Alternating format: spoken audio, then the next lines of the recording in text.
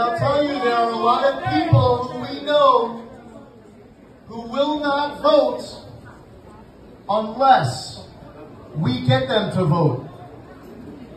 And when you hear from them and they tell you that they are a proud American, tell them this: they are given a right to vote, but it's not just a right. It is your obligation. It is your responsibility. It is your duty.